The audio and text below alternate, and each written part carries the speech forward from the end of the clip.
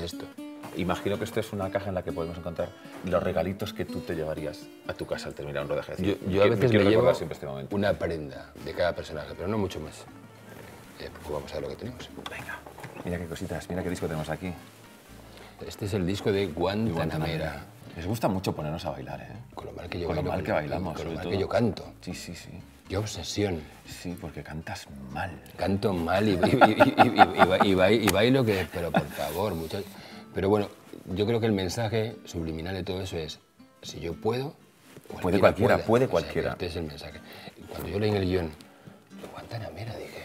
Claro que después la letra tiene vueltas, ¿no? Sí, hay varias hombre, canciones tanto. que se han convertido como en una referencia, un icono. hito emocional de la vida de la serie y de la nuestra, ¿no? Sí. Yo me acuerdo mucho de esta secuencia, me pareció muy interesante desde ese punto de que el profesor no acaba de creer en ese plan. Recuerdo que la grabamos con Jesús. El profesor lo ve como fallido y efectivamente bueno, tiene cosas que hay que seguir trabajando y demás, ¿no? Siguiente, que nos enrollamos como las persianas. ¿Qué es esto?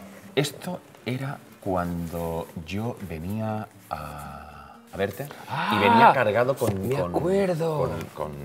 planos y con historias, yo con mi obsesión de mira que tengo preparada el atraco de la fábrica y tal y cual. Esto lo traía yo. Bueno, cargado. y qué jornadas en Florencia, ¿no?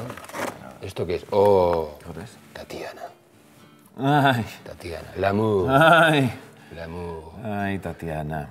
Bueno, al final... Sabía yo que... Al final de todo este montón de historias, lo que hay es unas ganas de amar la vida y amar la familia y amar el amor mismo, ¿no? Sí, pero también es una sensación como de clavo ardiendo, ¿no?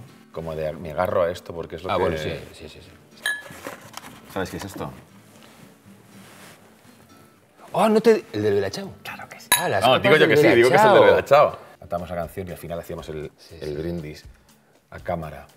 Qué día ese, ¿eh? ¡Buah! Qué día más potente, emocionalmente. Tremendo. Ese fue uno de esos días que yo dije, la secuencia se ha convertido en un recuerdo de mi vida. Sí. O sea, yo veo a Luca. Complicado, ¿no? Pero fue muy complicado, pero fue muy divertido al mismo tiempo. El El gran armatoste del profesor se comunica con el mundo, porque a través de este teléfono se comunica con la inspectora. Esta es como su herramienta de conexión con el mundo. Muy importante, y que luego esto era también, ¿no? Lo que era literalmente. Sí. Vale, la inspectora tenía también el suyo y yo, efectivamente, mis origamis. Ah, bueno, claro, tus claro, esto es para hacer claro. Tenía que hacer toda esa negociación con la inspectora desde un sitio que el profesor es un tipo bastante asociado, bastante tímido también, ¿no? Y entonces, de repente, ponerse a negociar con esta inspectora intentando generar una seguridad que era falsa y medio flirtear con ella y demás, pues recuerdo a Jesús y yo dándole vueltas, es decir, necesitamos algo a lo que él se agarre para tal, ¿no? Y dijimos, bueno, pues ¿qué tal si este tipo le da al origami? Pero esto tú lo teorizas y es de puta madre, pero cuando tienes que hacer la secuencia y tienes que hacer... ¿Tú sabías hacerlo? No, yo aprendí para hacerlo. Por eso siempre hago las secuencias quieto, porque no soy capaz de hablar y hacer cosas a la vez.